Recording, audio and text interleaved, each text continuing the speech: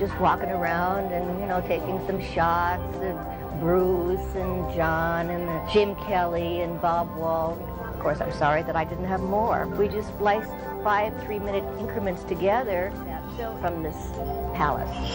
I noticed that these yellow flags were flapping in the wind.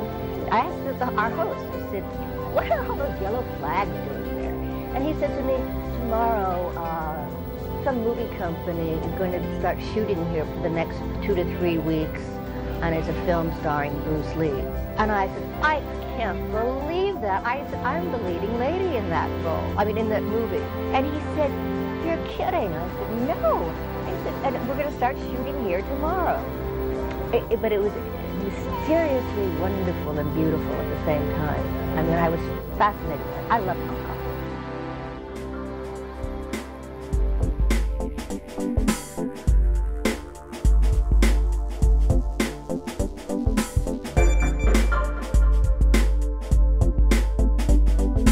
Who's the strange fellow on the bicycle here? I think his name is Bruce Lee. What is the difference between Kung Fu and karate? Well, the main difference, I would say, in my school, is it's more offensive. It offends you more.